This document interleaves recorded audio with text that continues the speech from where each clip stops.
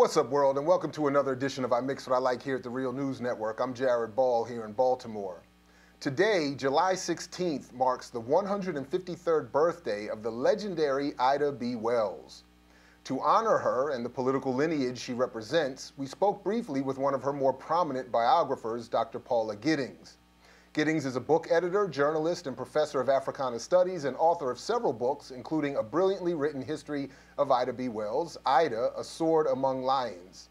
She joined us from her office at Smith College. This is what it looked like. Okay, Professor Giddings, again, thank you for joining us. If we could, let's just start a conversation with you telling us about Ida B. Wells. Who was Ida B. Wells, and maybe what would you like us to know about Ida B. Wells versus what is known of her? Well, there's so much to know about her, but she is born in Holly Springs, Mississippi, and evolves really into, I think, one of the most important leaders that we've had. She becomes known as an anti-lynching activist, but she also does other things as well. Once she gets to Chicago, she starts a settlement house. She's a co-founder of the NAACP. She creates some of the first women's suffrage organizations in Chicago that are just instrumental in getting people elected, like, for example, Oscar the Priest and others. So she's quite a figure. One of the things I most admire about her is that I think we can give her credit for being the leader of maybe the beginning of the modern civil rights movement, and with her anti-lynching campaign. And, can we start there for a second? Sure. There's at least two parts of that I'd like you to touch on. Okay. What was it that she actually uncovered in this anti-lynching campaign? Some of the myths that she uncovered and helped expose in terms of the actual underpinnings or the reasons for these lynchings. And then in terms of what you just said about her being a leader of the modern civil rights movement, if you could also take us back and recount for us her pre-Rosa Parks actions. So Ida B. Wells comes of age in the Reconstruction period. And this is the period when lynchings begin to be racialized, and more blacks, men and women, are being lynched. Lynching is a part of the DNA of the USA. It really starts in the Revolutionary War period. But after the Civil War, it really becomes racialized. And the reason why so many lynchings went sort of with impunity, unpunished, is because it was charged that black men were running rampant, they're free now, and running rampant and raping white women. And nothing, made a Confederate blood boil more than this. And so these charges ended up with people at the end of a rope, or killed in a mob fashion. And a lot of people didn't know, even blacks didn't know quite what to make of these charges. They were new. What also was going on was a lot of black people that no one had seen before were coming in from the countryside to the cities because of what was happening economically. And many leaders were just sort of wondered what was happening. What Ida Wells did, and this is another significant thing about her, Jared, is that she becomes an investigative reporter. She's already a journalist. She has a newspaper. She co-owns a newspaper in Memphis, Tennessee. And she begins to, particularly after a friend of hers, a close friend of hers, was lynched in 1892 in Memphis, Tennessee, who she knew to be an extraordinary man, an extraordinary citizen, and who certainly wasn't guilty of any crime. She knows that these charges are wrong about him, and she begins to wonder about other lynchings as well. So she actually goes on the road, and she documents and talks to witnesses and reads newspaper articles and uses something that's very new in this period, something called statistics, in which she begins to, with the new social sciences emerging. And so she begins to document that these lynchings are not taking place because of rape. They're really taking place to keep black people down. Property is often taken after this.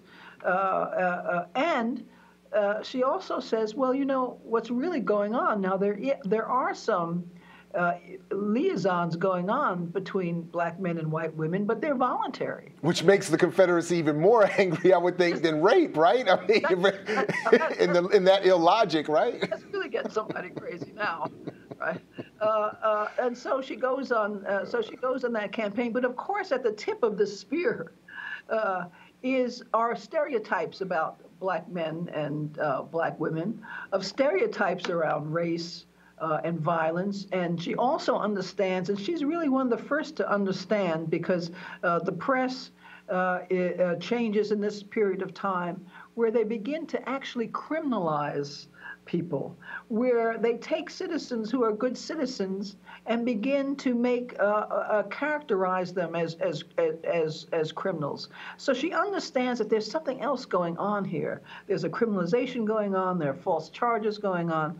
She understands that you have to deal with this rape issue, which a lot of people didn't want to deal with, in order to unwind a lot of those stereotypes, including against black women, who, of course, are seen in this period as perceived as promiscuous. One of the reasons black men are supposedly raping white women, because white women are kind of innocent and they have an allure, whereas black women are promiscuous and difficult to be satisfied and all of that.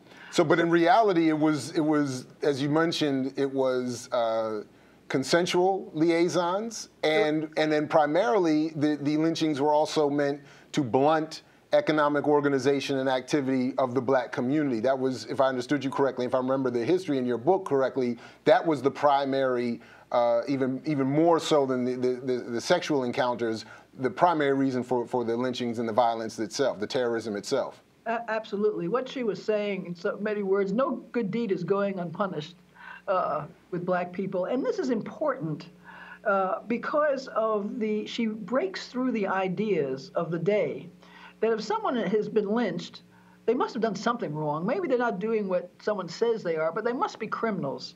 You know, Booker T. Washington used to say, no graduate of Tuskegee ever got lynched. You know, that used to drive her crazy.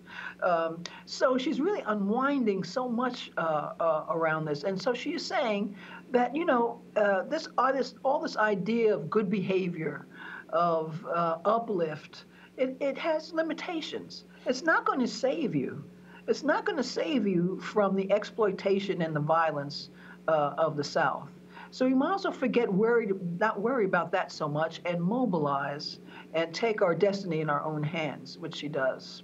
So if I can, just to put a bow on it, black oppression is not the response to black behavior. It is, in other words, the oppression of black people is not generated by the behavior of black communities themselves. In fact, sometimes just the opposite. Exactly. Because it's threatening when blacks. This is a period of time when black achievement, very much like now, on certain levels, is just incredible.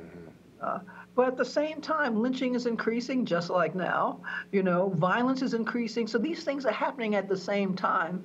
And she realizes that both things are happening. A lot of people are saying, you know, oh, progress, it's inevitable. You know, we've come so far. That was one. Then the other was saying, well, there's no progress. There's nothing. She was saying, well, you know, the two things are happening simultaneously. And that's how we have to strategize our response to them. All right. So, Professor Giddings, you mentioned Booker T. Washington in our last segment, and I'm wondering if we could use that as a segue to talk about the relationship that Wells had with other established black leadership of the day, particularly black male leadership of the day, and somewhat, as you've already done, if we could use that as a way to investigate the relationship black women in activist leadership today are finding themselves vis-a-vis black men and the struggle more broadly speaking. Could you give us maybe one or two examples from Wells' experience that might speak to what's happening today? Wells's anti-lynching campaign, Jared, begins in 1892. And by 1895, for example, she has traveled to the British Isles. She's gone from New York to California with her campaign, and it's relatively successful. When Frederick Douglass dies in 1895, it is really Wells who should have had the mantle of racial leadership. No one had done what she had done in this period. Not that there are other very courageous people who had done things, but not on her level. And yet, her gender, among other things, but especially her gender really kept her from her getting the acknowledgement from other black leaders, even though there was just no question. One of the things, what happens in black nationalism, which we know, is that race is conflated with maleness. So racial issues, it's about men versus women. And we see that, we just see that happening still in our discourse. It's hard to disgorge that. And she's a victim of that as well. When she becomes a co-founder of the NAACP, she becomes a co-founder after the fact, because even though she was part of the founding part of those founding committee meetings, she was excluded from being called as one of the founding 40 in the beginning. In fact, whites had actually made her a part of the founding 40, but it was W.E.B. Du Bois who excluded her. So she's going through that issue. I mean, that's remarkable because, as I mentioned in the clip that I'm quoting from, you have made the point in the past that one of the things that separated Wells from many of her contemporaries in terms of black leadership was her connection specifically to the black community and her feelings that the struggle itself needed to emanate almost exclusively from that community.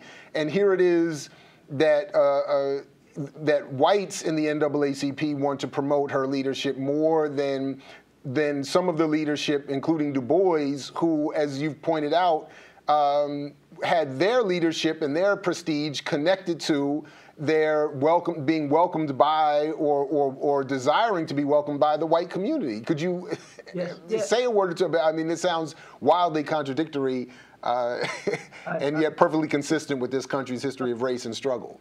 Indeed, and in addition to the gender issue, Wells, as you mentioned, Jared, is a firm believer in the ideas that their leadership, black leadership, should not be anointed by those outside of the race. That it had to come from within the race. It had to come from the bottom up, so to speak. She was, an advocate. She liked Marcus Garvey for that same idea, because this is how he rose to leadership.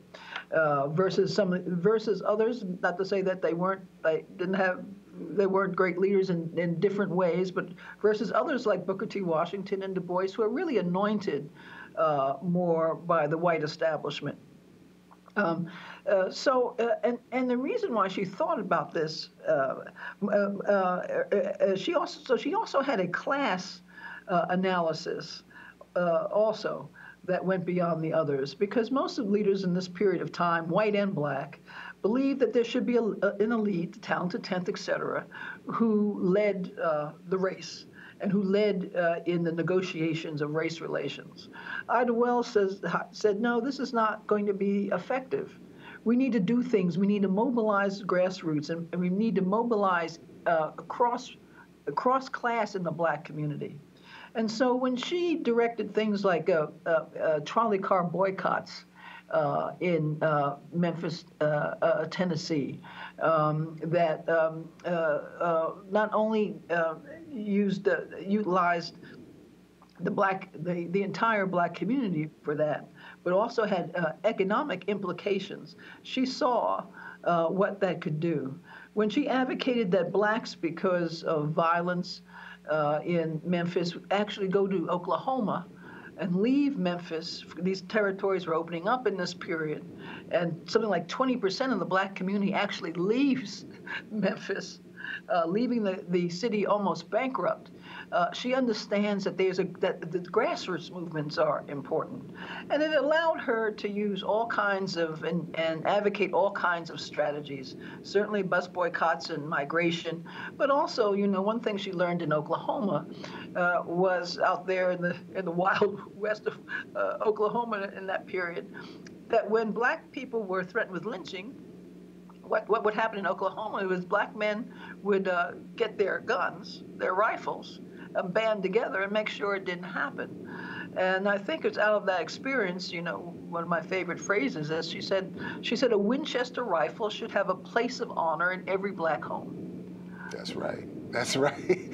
And if you could just very quickly tell us, I mentioned that she was also Rosa Parks before Rosa Parks, that this idea of not only boycotting but sitting down and refusing second-class seating is something that not only predates Rosa Parks in terms of buses. I know it had happened in I believe, Harlem in the 1920s. Yeah. But Ida B. Wells also does this on a train almost a century earlier.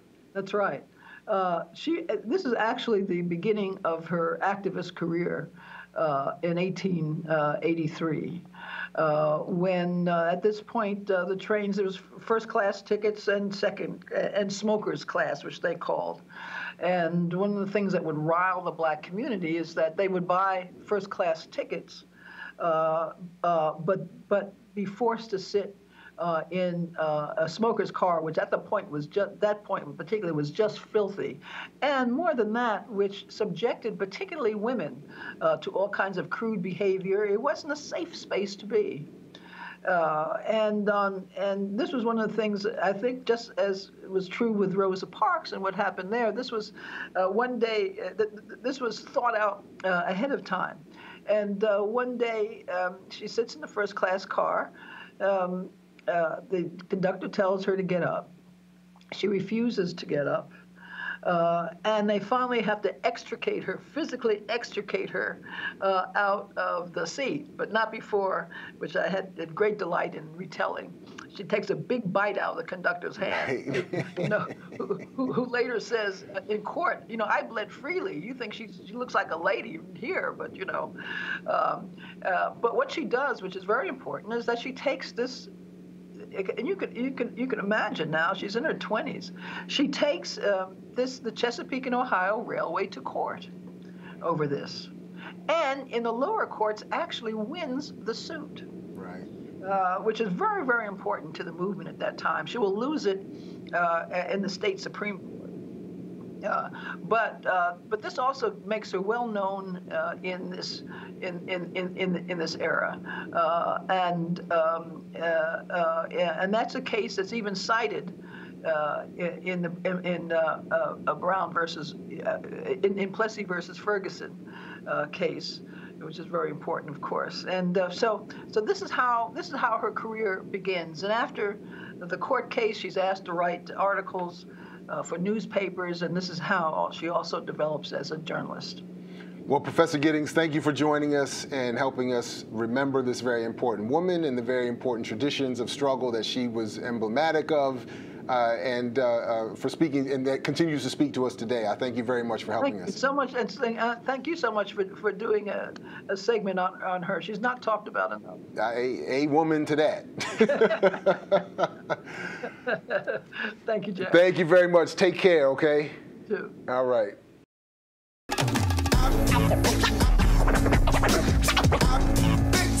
Okay.